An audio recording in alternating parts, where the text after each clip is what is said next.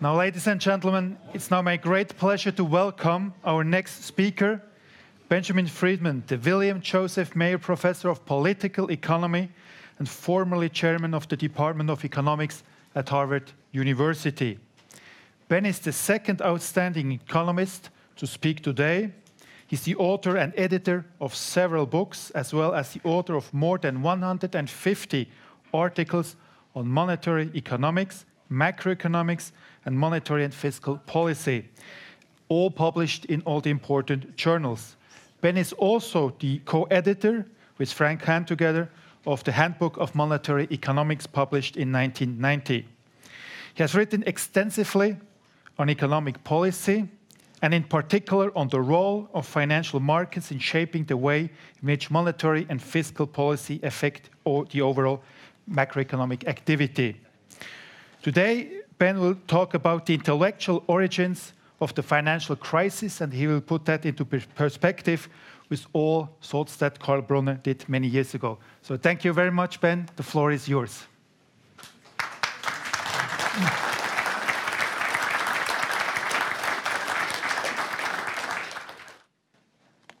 Thank you, Thomas, for your very kind introduction, and also thank you for inviting me to be part of this wonderful celebration of a wonderful person. I'm really very delighted to be here. I have only one slide, which I'm going to show. My paper has two epigrams, which I think represent something of the thinking and importance of Karl Brunner, and I will turn to the two epigrams. You can, I think, understand why I associate these two statements with Karl, and this is the only slide that I will show. I'm very honored to take part in remembering today a great economist and at the same time a great human being, Karl Brunner. Like many economists of my generation, I learned enormously from Karl, and I did so at an early and therefore formative stage of my own journey in economics. Moreover, I was fortunate to learn from Karl not just through his work, but in person. I respected him, and I liked him. At this distance now, going on 20 years, it gives me real pleasure to remember him. I also remember with affection his beloved Rosemary. One of my most painful memories is of my telephone conversation with Karl the day he called me to tell me Rosemary had died. I'm also honored to share this program this morning with Alan Meltzer, likewise to me, both a mentor and a friend, dating from my first years of working in our field. The work of Karl's that I know, and from which years ago I learned so much, was entirely co-authored with Alan. When I refer to Karl in what follows, therefore, I am referring to Alan as well. The repeated locution would be cumbersome, and so I will not use it, but henceforth for Karl, one should understand Karl and Alan. And it will not surprise people to note that the first two of the subjects that I will address follow closely parts of Alan's presentation. Any intellectual discipline is a realm of ideas, and economics is no exception. But more so than most, economics is a discipline in which ideas have human consequences and are meant to do so. Indeed, that was the intent from the outset. Adam Smith's Wealth of Nations, which laid the basis for what became modern economics, was a part of his and David Hume's project to create a science of man comparable to what Newton had earlier produced for the inanimate world. But it was also, in part, a how-to-do-it book, a recipe for elevating a country with a low standard of living, think Smith's Scotland, to a higher level of economic development, as in England, to which Scotland had joined itself within the lifetime of Smith's father. The subsequent evolution of economics through the 19th century in England, including Ricardo's novel conception of international trade, and later the protracted debates over banking arrangements and the Corn Laws. In America, Whalen's early understanding of the role of technological progress in fueling economic growth, something, incidentally, that we take for granted now, but that both Smith and Ricardo had missed entirely. And then Ely's emphasis on the role of laws and institutions likewise combine theory for the sake of enhanced understanding with theory as a basis for practical action. In the 20th century, both Keynes's response to the Depression of the 1930s and Milton Friedman's response to post-World War II price inflation, which together created macroeconomics as we now know it, reflected a similar two-way connection between ideas and events. Each, Keynes and Friedman, argued that the problem in hand was, in part, the consequence of incomplete theoretical understanding, and each was intended to have policy implications, which indeed both did.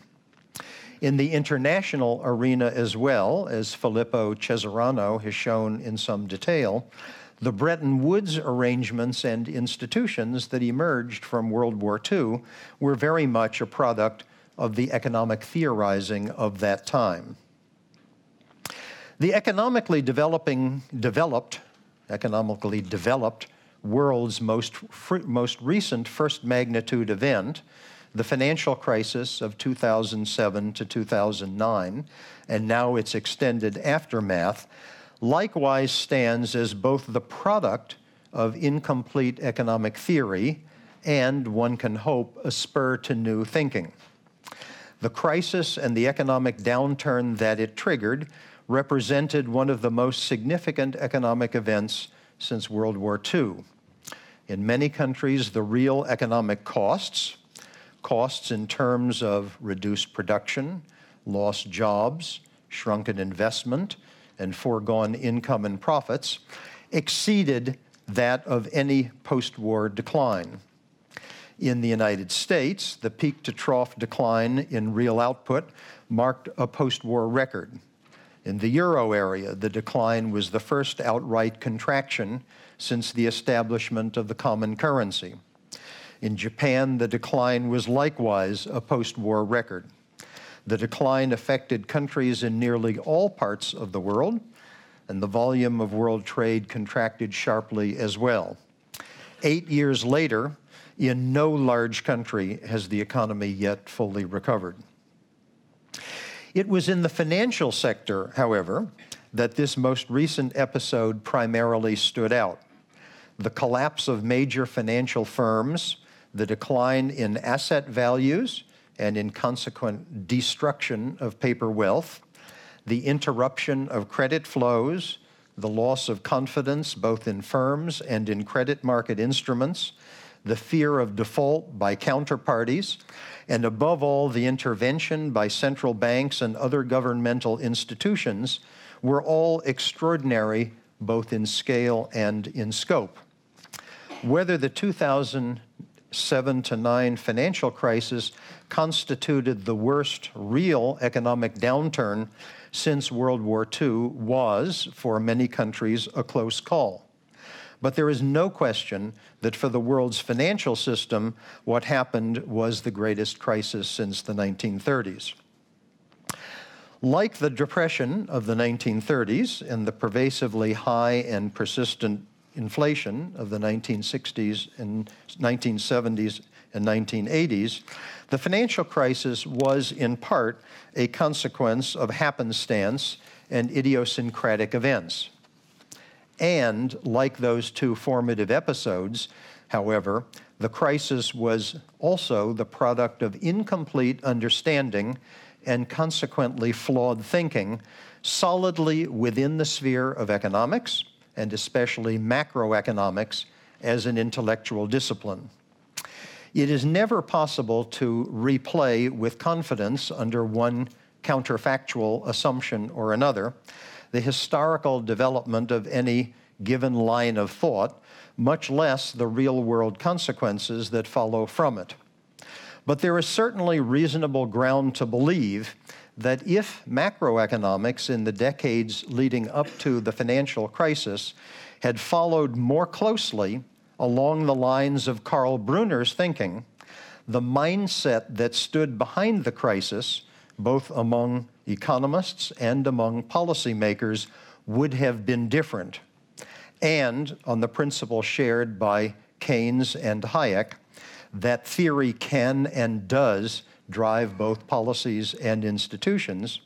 In that case, at least some of the important underpinnings of the crisis would not have been present, and many of the responses to the crisis would have been different too. Three elements of the pre-crisis macroeconomic thinking stand out in this regard. One is the pervasive disregard of credit markets. Here I'm paralleling one part of Alan's remarks. One is the pervasive disregard of credit markets, and in parallel, the lack of attention to the differences among various credit market instruments. Although the subject was central to the economics of an earlier era, and it was central to the thinking of Karl Brunner, markets for debt instruments issued by an economy's private agents sit uncomfortably within the methodology of modern macroeconomics. If two firms or two households are identical, there is no reason one would borrow from or lend to another. Hence, the representative agent construct, a device of convenience that now enables much of formal theorizing in macroeconomics, immediately excludes markets for private assets and liabilities, except in the abstract sense that a market can exist and an implicit price or return is determined with no volume of trading. In this context, meaning no actual borrowing or lending. Familiar ways of breaking this restriction include distinguishing young households from old ones, as in the overlapping generations model, and distinguishing risk-tolerant households from risk-averse ones. But these highly stylized departures fail to capture most of what happens in actual credit markets. One reason the technical difficulty of accommodating credit markets within the now ubiquitous in macroeconomics representative agent technology has attracted so little resistance within the field is the lingering conceptual legacy of treating all non-money assets as perfect substitutes, not something Karl Brunner would have done. Unlike the Brunner-Meltzer version of 1960s, 1970s monetarism, which explicitly incorporated a private credit market by including the household sector's balance sheet, including both assets and liabilities, most versions of Milton Friedman's monetarism normally omitted assets other than money, and therefore omitted private sector liabilities altogether. To be sure, he and other proponents of this line of thought understood that households and firms do have both assets and liabilities. But the assumption, supposedly grounded in empirical evidence, was that the quantity of assets held by the public other than money did not matter for purposes of macroeconomic questions, nor did differences among those non-money assets, nor did either the quantity or the character of liabilities issued by the public. In short, all non-money assets are perfect substitutes. In combination, the lack of attention to private credit markets in general, and the assumption that if such instruments exist, they are all perfect substitutes, rendered modern professional macroeconomic thinking unequipped, either to anticipate or to address, once they had arisen, many of the phenomena at the root of the 2007 to 2009 financial crisis. In the years leading up to the crisis, many economists understood that the United States was building too many new houses, more than 2 million per year during much of 2004, 2005, and 2006. But few paid attention to the credit market conditions that enabled this extraordinary surge of home construction. Namely, increasingly lax underwriting standards, hence the sale of many of these houses to purchasers with fragile prospects of servicing the debt they took on in order to finance them. In parallel, high exposure of the lenders, some of them highly leveraged, to risk in the event of delinquency or default by the borrowers, and the further compounding of these problems by the proliferation of derivative instruments that magnified the exposure and attracted yet additional classes of investors to assume it. It is no accident that these phenomena, as they built up, attracted attention primarily among finance economists and from practitioners, but not from macroeconomists. If the instincts of more macroeconomists had been channeled along the lines laid out in any of the early Brunner-Meltzer models, for example, the 1968 and 1972 JPE papers, or the paper in the 1976 Stein volume, or even the overview chapter in the 1990 Friedman-Hahn handbook, not only might these dangerous developments have attracted attention earlier, but the implications for economic policy might have been better understood.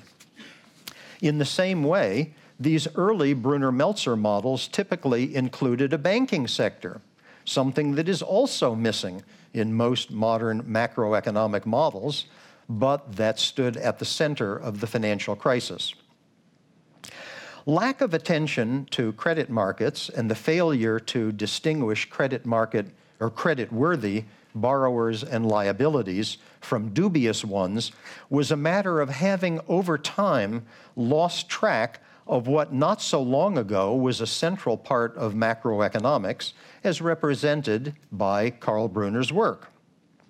A second reason for macroeconomists' general failure to anticipate the 2007-9 crisis was a matter of what was not in Brunner's work, but had nonetheless become standard by the time of the crisis, namely the application of rigorous notions of optimization by individual households and firms, including the assumption that these actors assess their economic environment according to so-called rational expectations, together with the assumption of universal and continuous market clearing.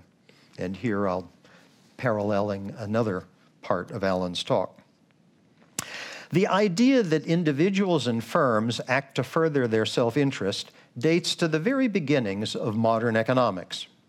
Unlike the mercantilists who preceded him, Adam Smith assumed that people mostly understand what is in their self-interest when they act as producers of goods and services.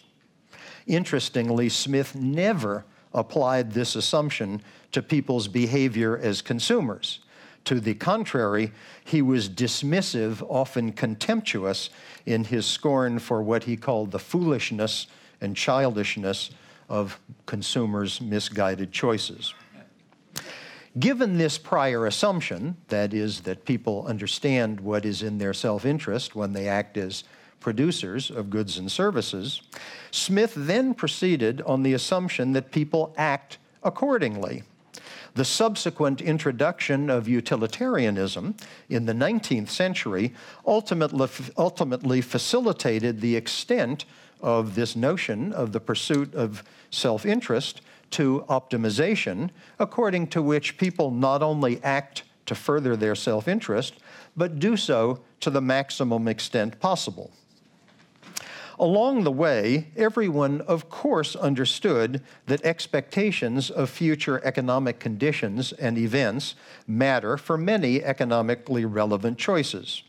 In the early 20th century, Keynes emphasized the role of expectations, but he had little to say about how those expectations are formed. Following the work of Muth and Lucas in the latter decades of the century, the standard working hypothesis among macroeconomics became that of so-called rational expectations, meaning, as Alan indicated, that individual agents, on average, form their views of the future as if they know and apply the model corresponding to the process that actually delivers future outcomes.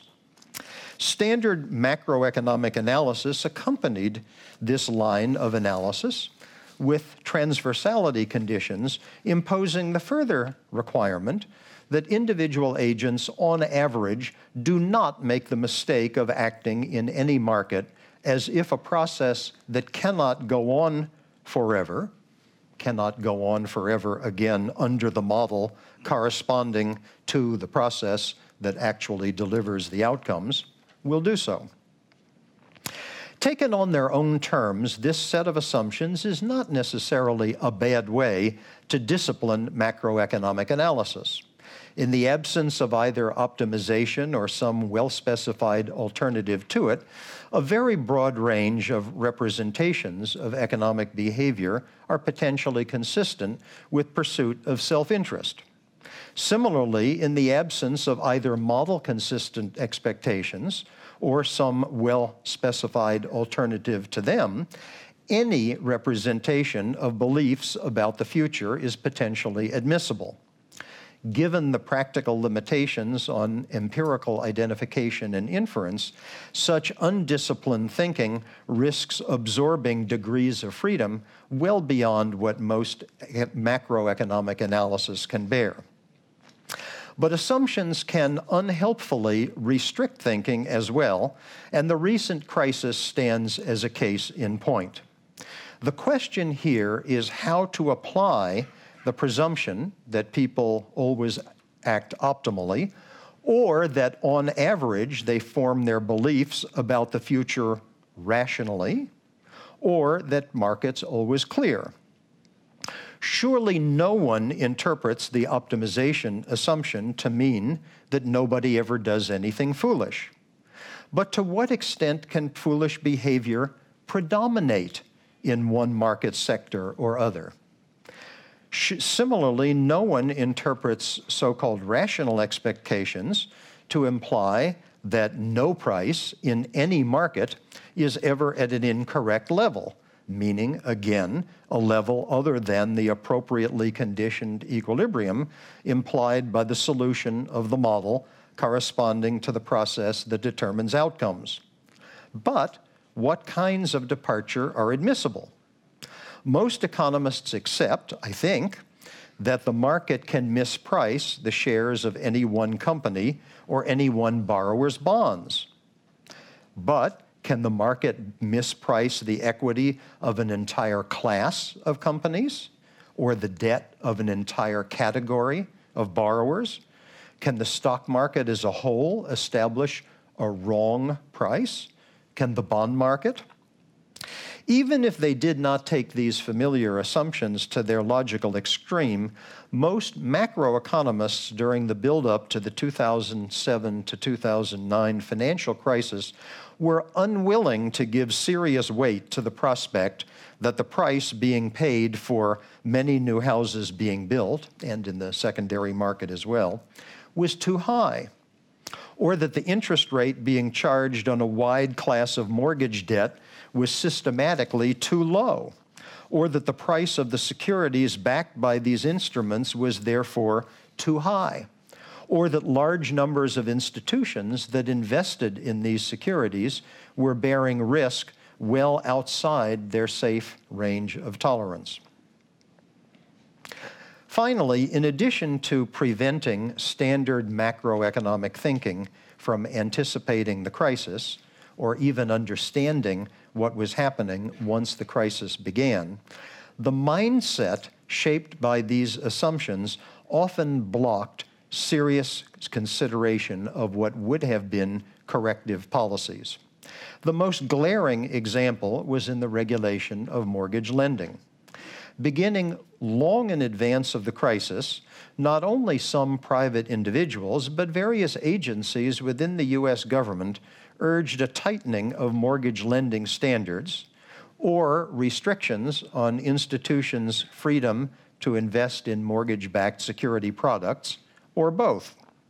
In 2001, the Treasury Department tried to get subprime lenders to adopt a code of best practices and to submit to regulatory monitoring. The Department of Housing and Urban Development likewise proposed a set of new rules for real estate transactions. As late as 2006, there was an interagency government initiative to regulate non-traditional mortgage products, including in particular subprime loans.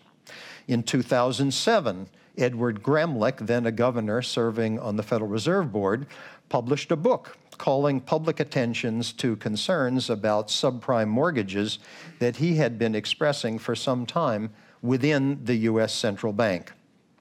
All of these warnings were systematically ignored, and the proposed initiatives blocked or rejected, largely on the ground that government regulation of credit markets populated by rational investors was unnecessary. Investors would rationally judge the value of the instruments that they bought. Just as important to how the crisis played out, bank depositors, meaning in this case the purchases of bank liabilities in large amounts extending beyond the limits covered by deposit insurance, would presumably monitor on their own the balance sheets of the banks to which they lent, and would therefore exercise a non-government, and therefore presumably more effective, regulatory function by not lending to those banks that took on excessive risk. This form of privately imposed safety and soundness regulation would apply even more so to shadow banks whose liabilities were entirely uninsured and which did not have access to central bank lending in the event of any difficulty. In the end, as we know, these beliefs were dramatically falsified. As Alan Greenspan stated, after the largest U.S. banks and shadow banks avoided failure only by turning to government bailouts, and here I quote Alan, "Those of us who have looked to the self-interest of lending institutions to protect shareholders' equity, myself included, are in a state of shocked disbelief." End of quote from Greenspan. This basic failure of understanding, together with the devastating consequences to which the resulting government inaction led, was in part the product of excessive reliance on the twin assumptions of optimizing behavior and so-called rational expectations. A further part of the explanation, however, was the failure to take account of principal-agent relationships, the phenomenon that 100 years ago, soon-to-be Justice Brandeis labeled other people's money. Many of the individuals buying these mispriced mortgage-backed securities and unsound bank deposits did so using not their own funds, but those of institutions by whom they were employed and whose interests were, at best, only loosely aligned with their own. In the end, the key figures whose actions led to the failure, or near failure, or failure but for government intervention of many of these institutions mostly came out very well personally. At one point during the aftermath of the crisis, Alan Greenspan commented that he did not personally know or know of any executive of a U.S. bank who had either gone bankrupt personally or had lost his or her house. The share owners of the institutions that employed these people did not come out so well, however. In the same way that relying on private market participants to impose safety and soundness regulation on lending institutions led both economists and policymakers astray, commitment to the belief that markets clear always and everywhere likewise clouded many macroeconomists' assessment of proposed central bank actions. Once the reality of an out-and-out financial crisis became apparent, many longtime students of monetary economics urged central banks to follow Walter Bagehot's famous dictum of lending freely to solvent institutions at a penalty rate on good collateral. The Bagehot principle has much to recommend it, if it is clear which institutions are solvent and what collateral is good. Under systems of dysfunctionality like those prevailing in the U.S. residential mortgage market and the market for mortgage-backed derivative instruments, however, neither judgment is straightforward. Moreover, the problem in applying the Bagehot rule is conceptually more difficult than merely needing to evaluate some credit market instrument or some investing institution's portfolio under disorderly market conditions. During the crisis, markets were sufficiently broken that whether some credit was worth 80 or 40 or perhaps nothing at all depended crucially on what action the central bank itself would take. Would the central bank intervene? If so, what instruments would it buy and how much of each? Which instruments constituted good collateral and which lending institutions were solvent were therefore in both instances endogenous with respect to the central bank's own actions.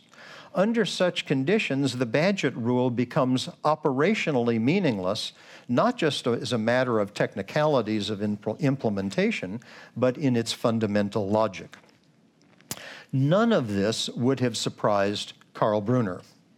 He understood that households and firms do the best they can to achieve their ends, and that people do not heedlessly ignore available and potentially valuable information.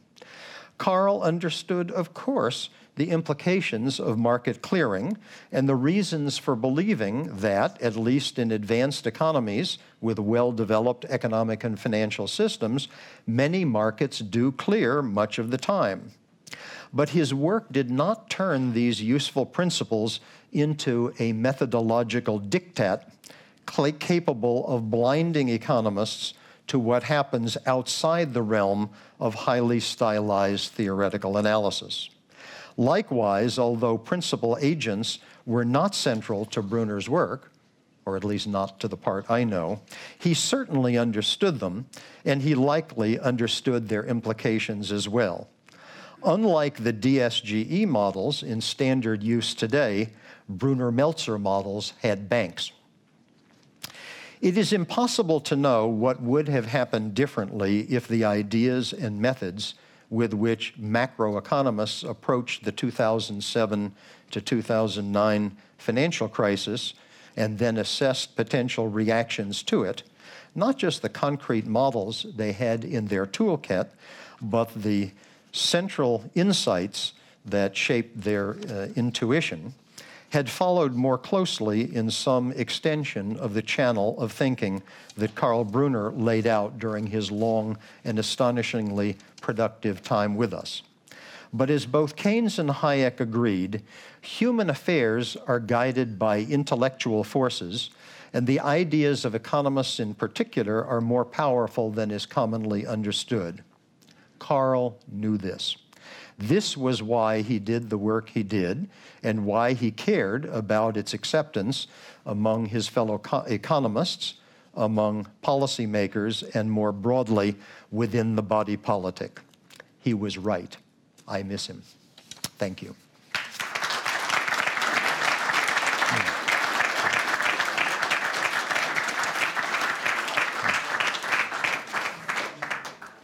Thank you, Ben, so much for this brilliant speech and presentation. We have a few minutes time to discuss. Maybe if I can start with the first question. What would be your advice to central banks and regulators to avoid the next financial crisis, given your analysis? To avoid the next financial crisis.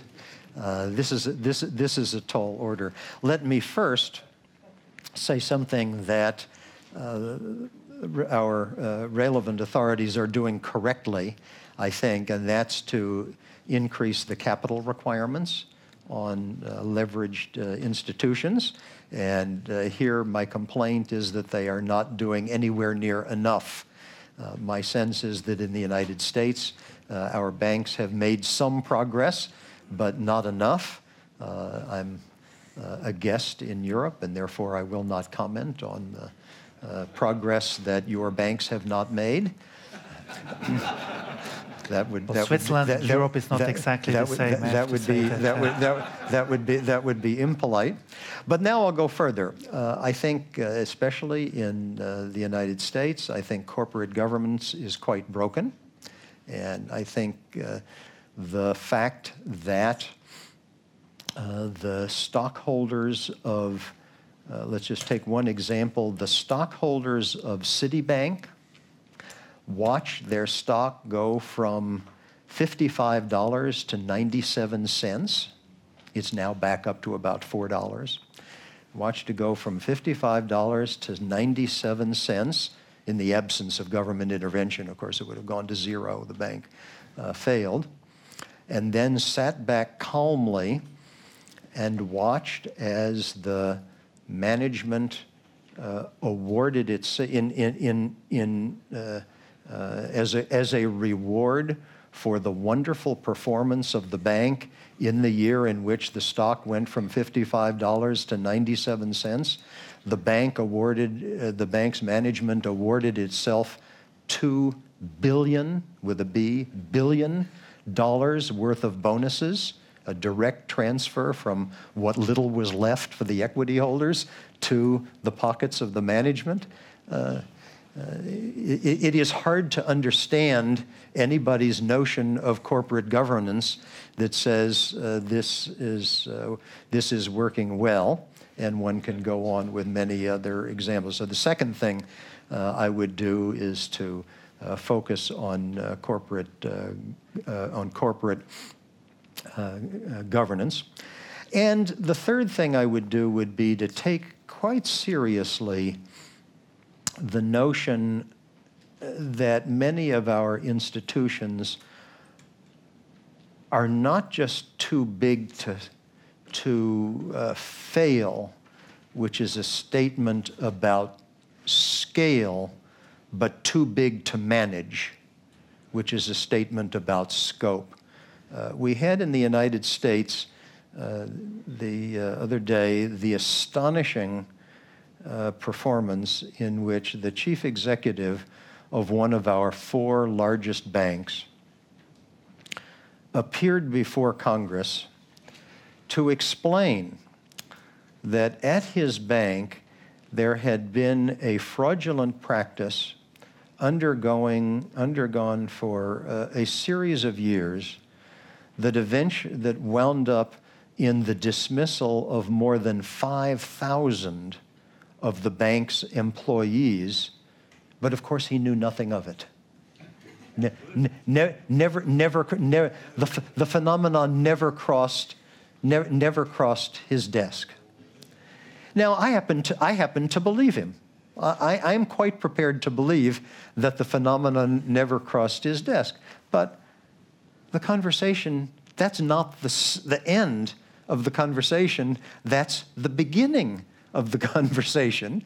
And where that conversation then goes is something about the scope of banking, not the scale. We're not talking about the dollars. We're talking about the range of, to use the banker's vocabulary, the range of businesses in which they are engaged. There should be one business in which they are engaged, and it's called banking. There shouldn't be all of this other stuff.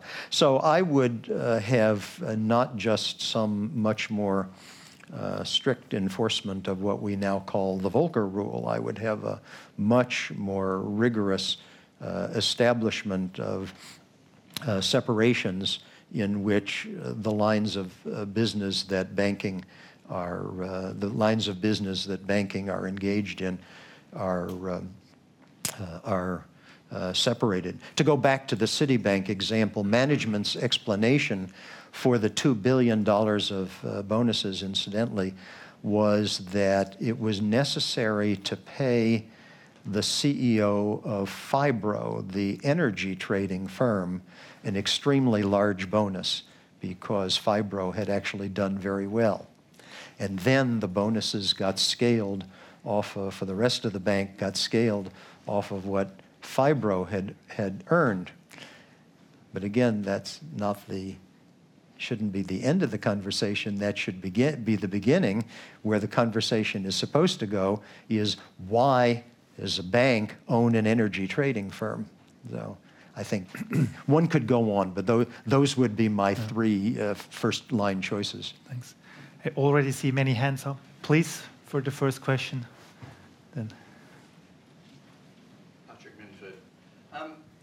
I loved your talk, Professor Friedman, but you've got two whipping boys, rational expectations and bankers, to cut it short. And I think the point about rational expectations is a modeling assumption, and it must be addressed as a modeling assumption. It's not supposed to be a reality. And I'd appeal to Karl on this, because Karl was always fair-minded when it came to debates. And he didn't like, well, he liked whipping boys when they were his enemies. And he engaged us in that process. But I think that's the first point. It's a modeling assumption. It's a very successful modeling assumption. It's got to be taken in that spirit. And I think in talking about uncertainty, as Karl did and Alan did, I don't think anybody who advises on policy thinks models are absolutely accurate representations of the world. They use them as guides and helps. And I'm sure you're sympathetic to that. The other whipping boy, bankers, I would say, well, okay, bankers are not any more than the rest of us great human beings, and are capable of all sorts of errors and frauds and so forth. But who encouraged them? Central banks presided over an enormous credit boom in the 2000s. You know, they were pursuing inflation targets, but they permitted an enormous growth of money and credit. And they were persuaded to disregard it by the kind of inflation targeting orthodoxy. You know, the ECB dropped its second pillar because Michael Woodford came and told them it was a terrible mistake to look at money. So my question would be, well, are central bankers blameless in all this, since they encouraged the bankers to provide masses of credit? They made credit very cheap during the 2000s. John Taylor's gone around saying that they ignored even the Taylor rule. And so my question is, central bankers are pretty guilty here. And they turned around and blamed the bankers and brought in enormous regulation as a kind of way of getting people to ignore their own mistakes. And the question I think you've got to ask, as we kind of sip our whiskey and rye, is, you know, are we in fact indulging in a terrible mistake in over-regulation in the modern environment, where we're using bankers as a whipping boy to introduce regulation instead of control of money and credit? And I think Karl would have been very, very doubtful about the modern passion for regulation in place of monetary rules that control money and credit. Well, Patrick raises two very useful questions. I'll take them in reverse order, if I may. I didn't think I was very gentle on the central bankers either. So I focused on the one who had been in charge for the longest period and leading up to the crisis, but I didn't think I was very gentle on the central bankers, nor did I mean to be. On your second point, there we may have some disagreement, and I'll say just two things. On the bankers and on the economists. On the bankers, I don't think. First of all, how does one say? Many of my best friends are bankers. So, the issue, and again, here we go back to the notions of self-interest and it wasn't Smith, but Rousseau, men as they are and laws as they should be. The issue is not to flagellate ourselves or any subset of ourselves over what human nature is. The issue is the framework within which people operate. And so rather than worry about the moral character of bankers, my concern is the framework within which they deal, having to do with corporate governance and what lines, and I mentioned what lines of business they're in. I mentioned the weakness of corporate governance. I mentioned the principal agent problems. You know, talk about principal agent problems. Many people in this room are probably more knowledgeable about Henry Thornton than I am, and just as much admirers of Henry Thornton as I am. It's worth reminding ourselves that when Henry Thornton was living and wrote, banks in England were constrained to be unlimited partnerships with no more than 6 partners. That's what that's the world Henry Thornton knew. And to take the insights that people like Thornton gave us from years ago and apply them in a world of the structure and governance of today's banking, I think is completely inappropriate. So part of the issue is it's not that bankers are bad people. They are operating under a system that is deeply, deeply flawed. Again, it has to do with things like principal agent problems. But then now the other place where I may disagree with you, Patrick, has to do with the notion that these extreme notions of rational expectations, so-called, and optimization and perpetual and pervasive market clearing are merely modeling assumptions. I think they're not. Since we're in a German-speaking place, I'll use Einstein's world for it. I think these, over time, create what Einstein called the Weltbild. Help me with the translate. Would you translate that world picture, image of the world? When Einstein, I'm careful in translating it, because when Einstein's book Mein Weltbild was translated into English, the title put on the book was "The World as I See It," which prompted Einstein to write an angry letter to the publisher saying he didn't like the title in English. But there is a Weltbild that is built up from the repeated use of these methodological assumptions. And here I think Brunner understood things like this. Methodology matters. Methodology shapes thought patterns, and most human beings are not able to compartmentalize so that we apply every day in our professional work this thought pattern, and then as soon as we turn to something not quite the same, we immediately cast it aside and say, oh, yes, I understand that markets don't clear. I don't think that's right. And I think especially for economists who were brought up in that, under that set of assumptions and trained in them, I think it's more than just a modeling assumption. It's part of their Weltbild, and that's what I was complaining about. Thank you. I have already a long list. Michael Borto first.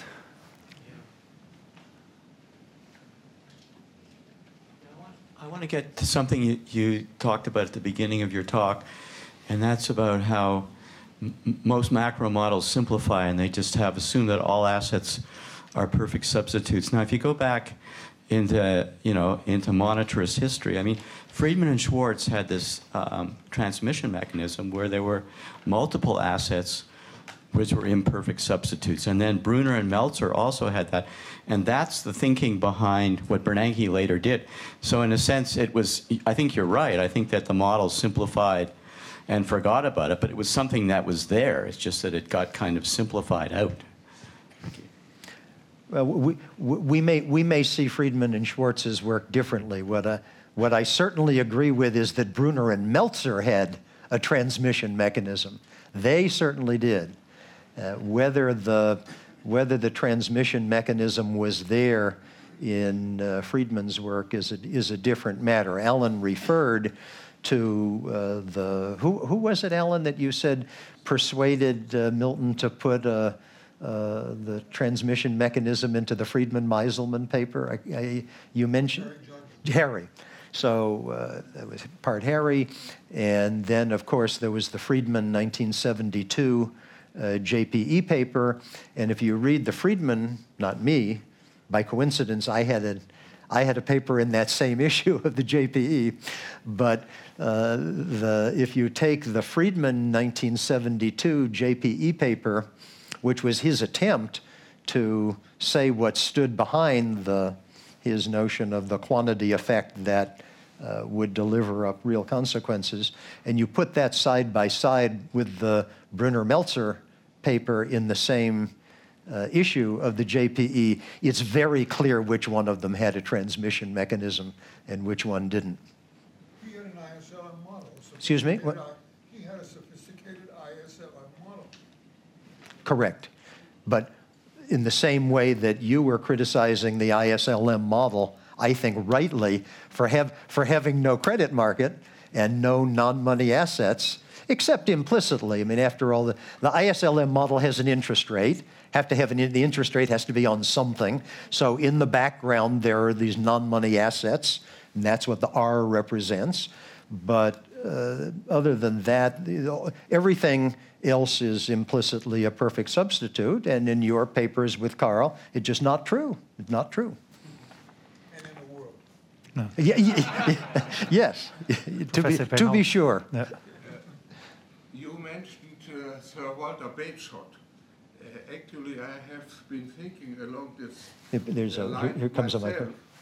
You mentioned Sir Walter Bagehot. I have been thinking along these lines myself. Therefore, I would like to ask you, would you say that it would have been better for the Fed to follow the proposals by Sir Walter Bagehot, penalty interest rates, but at the same time evaluation of the asset side of the banks at normal times? This is in effect Mervyn King's proposal, and But you find it already. well, I don't know. I wish I recently reread it. Yeah, I wish I had a better answer for you, because what we're talking about is so-called fire sale prices, and whether it's the role of the central bank to look through the fire sale prices. And this is very hard to implement. It comes back again to something that Alan emphasized, having to do with permanent versus transitory. So you see that nobody is willing to pay anything for some asset.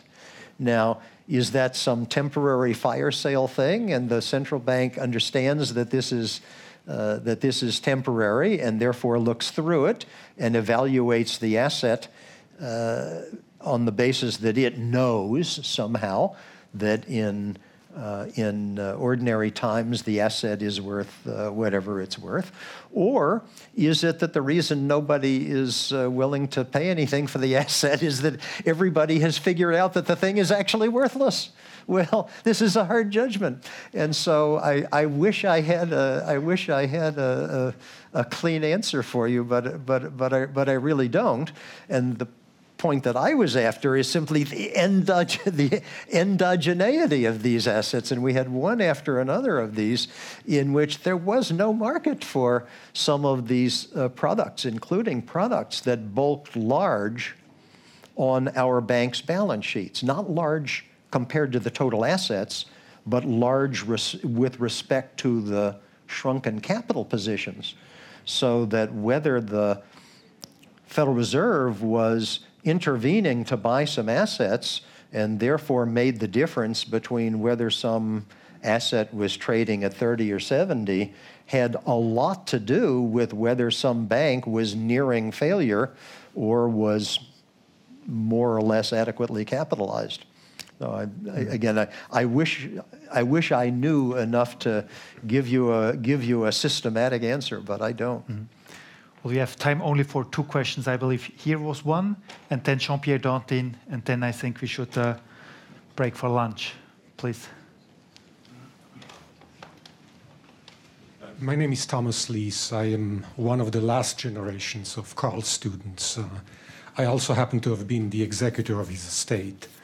And so I have known Karl quite well, particularly at the end of his life. And I have to tell you, I may have misunderstood what you said, because I really don't think Karl would have agreed with you. Particularly your explications of the regulatory implications. The way I remember Karl, he was quite a free market person, and he probably would have concluded that many of these excesses, while excesses should not lead to more regulation, but maybe even considering less regulation. So I was quite surprised, but I may have misunderstood, of course, your attribution of that. I think usually when people talk about too big to fail is a view that, in fact, the government would intervene and prevent a bank from failing, and not that the bank has become too big to operate. But at any rate, the anecdotes about these excesses, the $2 billion, etc., are of course clear. But when people resort to that, and I hope Karl, as I remember him, I hope I remember him correctly, it's very difficult to kind of extrapolate from these anecdotes and not knowing actually what the alternative is. So that's just a comment. No, I think what you say is fair, and I think you read me correctly. Thomas was careful to point out that in my work I didn't always agree with all of Karl's conclusions, and I could have talked about my views on monetary targeting, but I chose not to, and I didn't think that was a good focus for my remarks. And I think you're right. What I took from Karl was his views about the positive economics, and about methodology, and about thought processes. And you've put your finger on a way, which is not the only way, and I say that, of course, with respect and admiration and love for the man. You put your finger on a way in which, with his economics in hand, and proceeding from his economics in the broadest sense, I often came to differing policy conclusions, and I think this is one.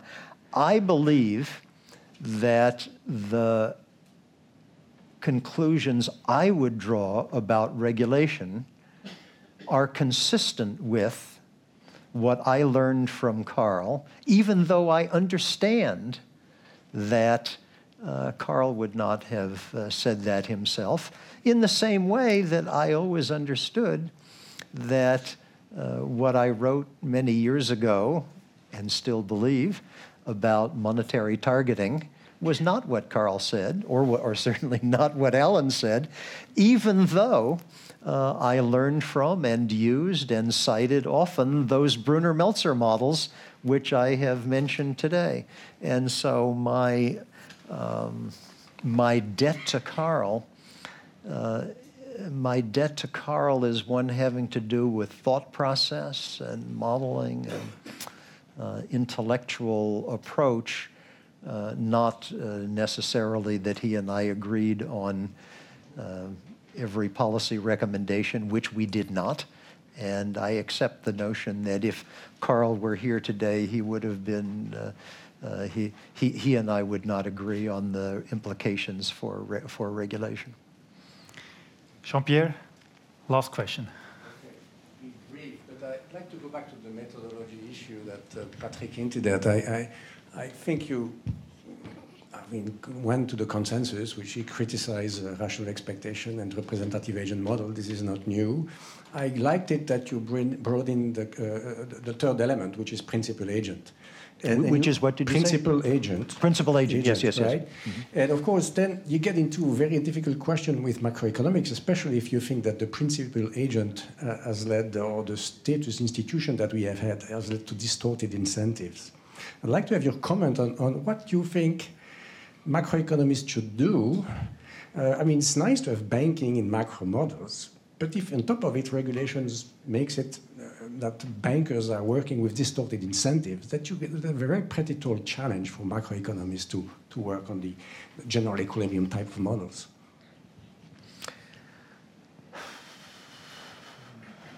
Let me say, to begin, in the realm of principal agent models, I am a consumer, not a producer. To my knowledge, I have never written a principal agent model. I think the place that I might begin is to apply to the banking sector and maybe to the corporate sector more broadly some of the principles, and here I think of Alan, I think of Alex, although if I'm misattributing to you, Alex, I apologize. In the line of political economy, we have a very richly developed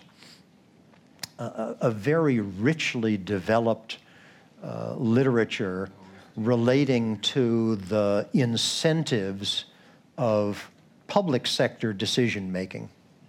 So it's nothing unusual in economics to talk about the fact that elected officials have a different time horizon from the public that they're supposed to represent, that they have other incentives and so forth. This is absolutely, again, I've never myself written in that vein, but this is absolutely standard. We don't have a lot of that in the principal agent treatment of either the banking sector or financial or even non-financial firms. And so maybe this place to start is to apply to the agents in the private sector what we've already done. Again, that's a collective we, and I haven't written in this vein. What we've already done in the modeling of public sector agents who have their own private incentives that are often at variance with the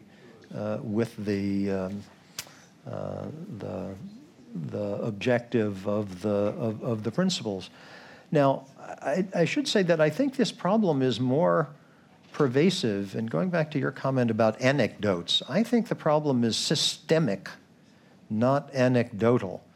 And so I'll give one other example. We had in the United States, in recent years, a movement that was eventually successful to give share owners of publicly held firms a non-binding vote on the compensation of the executives of the firm, meaning the top 5. It was astonishing to see the vigor with which corporate America resisted this idea. The notion that the owners of the firm would be allowed to express even a non-binding view of what their employees would be paid was horrifying.